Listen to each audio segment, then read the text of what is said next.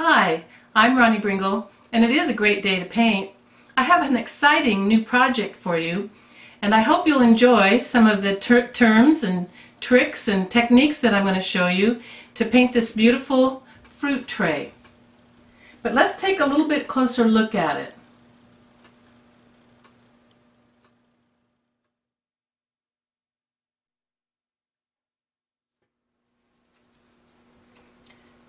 So let's take a little closer look now at our design and decide what we want to do with each element. This section right in here is what I've called an unidentified hidden fruit. We really don't want the viewer to decide what fruit this is. It could be an orange, it could be an apple, it could be a very red pear. It could be anything that the viewer decided they wanted it to be. So I've already gotten a little start on it with raw sienna and a little bit of naphthol red light, and I've only done one application of the two colors, and I've smushed those colors on. Now, if you don't know about smushing, then you have to go back to some of the older videos to see how to smush. But I've got a little bit of color on there now to work with. So now I want to do a little bit of dry stippling with my raw sienna. And so I'm going to load up my brush for a dry stipple. And I do want to create the look of roundness on this piece of fruit here. So I want to think about creating a circular or a rounded look. Now I'm not going to worry about ruining the grapes or the plums or anything else, because I want to work my hand in a circular motion in order to create a circular look.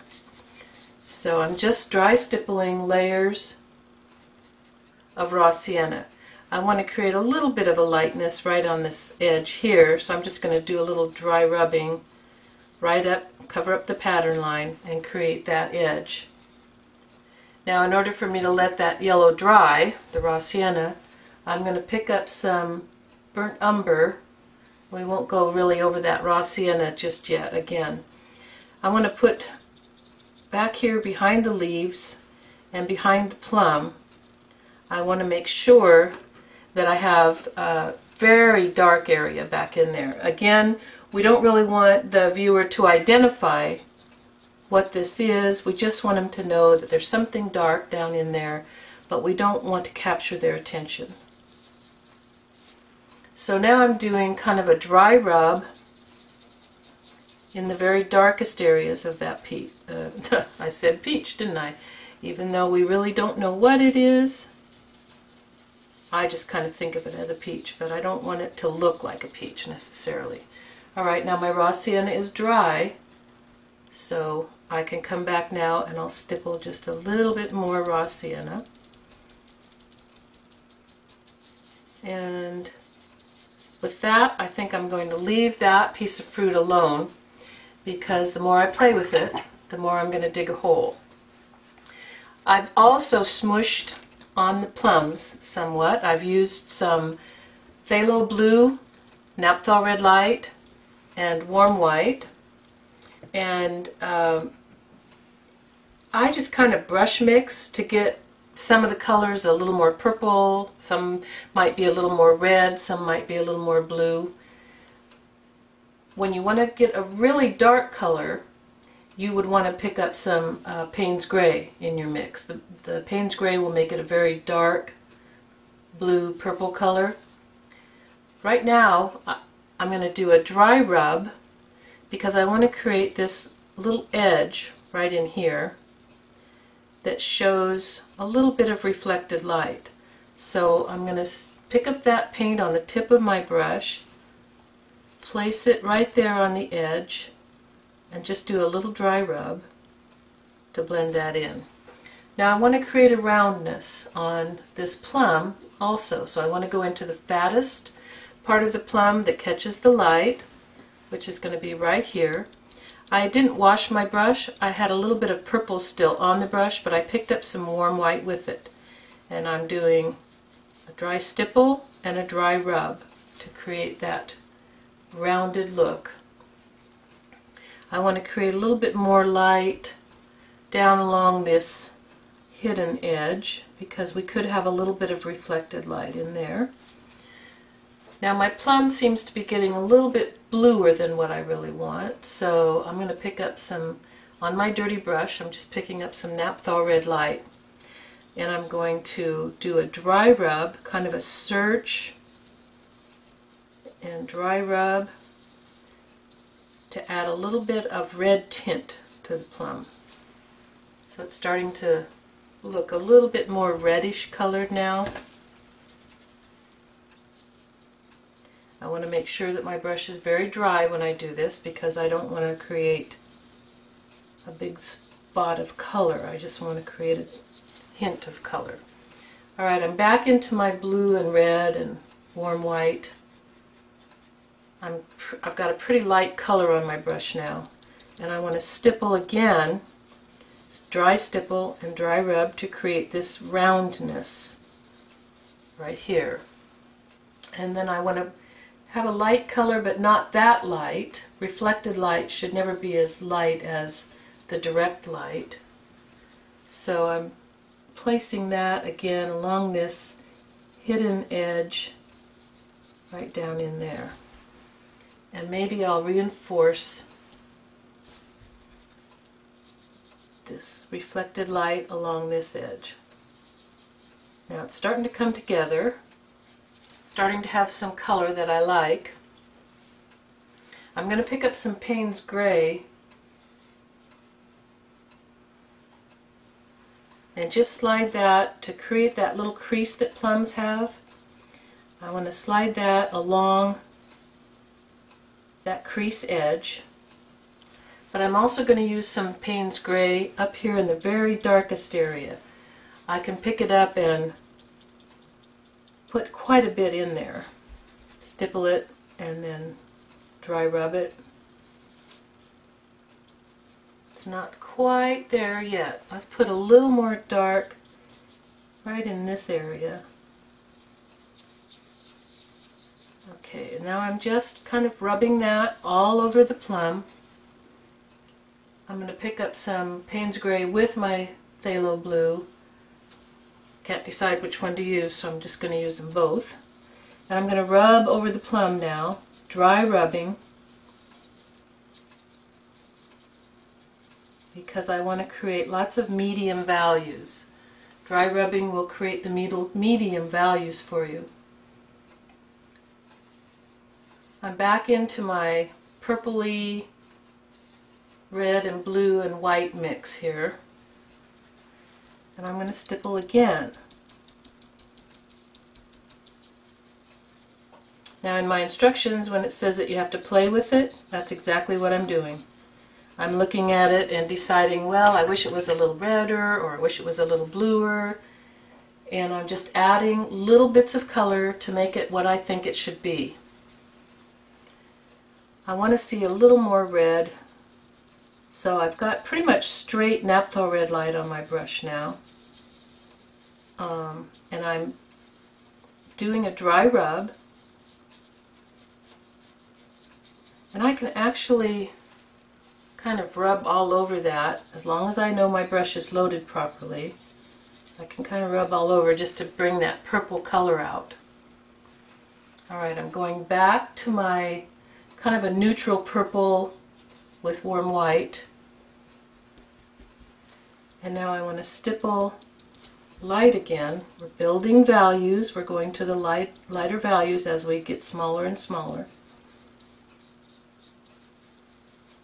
And this time I want to dry rub that warm white kind of all over the plum, because the plums have kind of that frosty look to them when you pick them off the tree. So I don't want it to look really, really shiny. I want it to look more natural with that little frosty look that they have. Okay, now I'm liking that, but I think I need just a little more shaping values. Something to make it look just a little more round. So I'm going into my darker blue, which is Payne's Gray plus phthalo, and right in here I want to see just a little more dark. So all I'm doing is just dry rubbing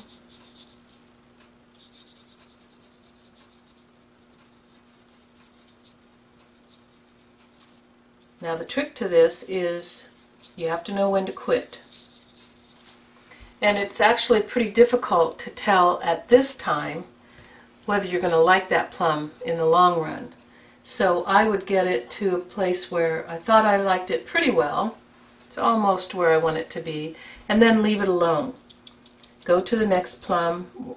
And once you get all of your plums finished, then go on and get a little more of the painting done before you decide whether you like the plum or not. Now, one nice thing about this is that you really can't mess it up. Now, what I just did was I got a little white, a little more white right in this area than what I wanted. So all I have to do is pick up, I'm going to do some of my dark blue, so that's going to be Payne's Gray and Phthalo Blue, and then I'm going to put a little bit of red with it so to make sure it's kind of purpley. I'm blotting my brush so that I'm going to dry rub. I just dry rub over that area that I kind of got a little too white. And I think with that, that's how I'm going to leave that plum.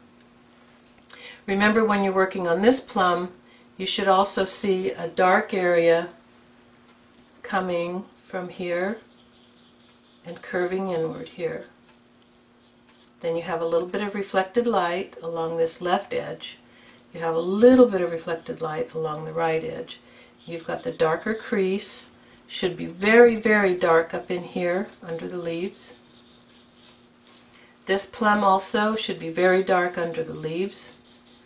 And you don't want to create a light, bright edge right here. That's going to make it look like a razor edge instead of a curved, round edge. So you will do the same things on all three of your plums. But let's go back to that unidentified fruit for just a minute. I think it's dry enough now that I can put some raw sienna on it again.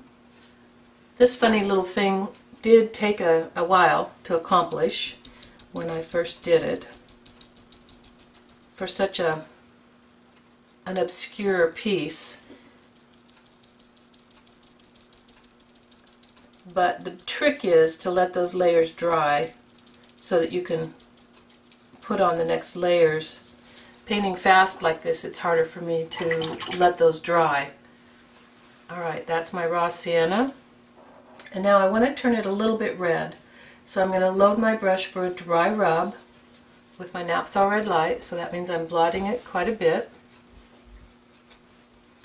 And I'm going to rub this. I want to make sure your raw sienna is very dry. I want to give it a little bit of a red tint. Look, if I rub on my plum with that red, it's not going to hurt it, it's just going to enhance it. The trick is that you have to have your brush loaded properly.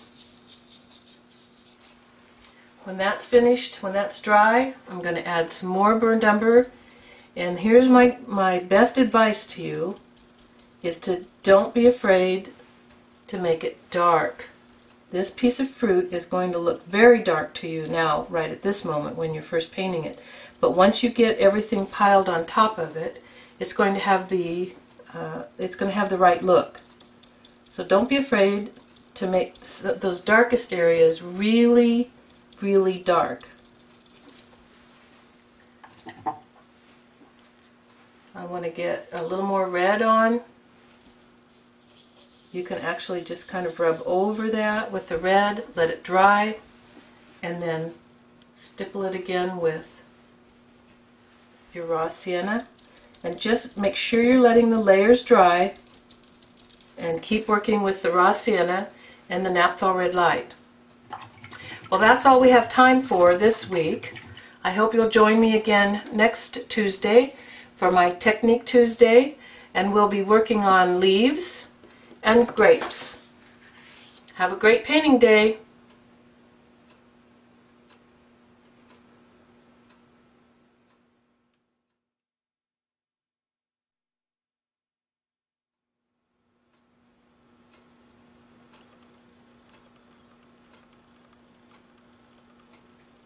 There's lots of work here to do, so I think we better get started.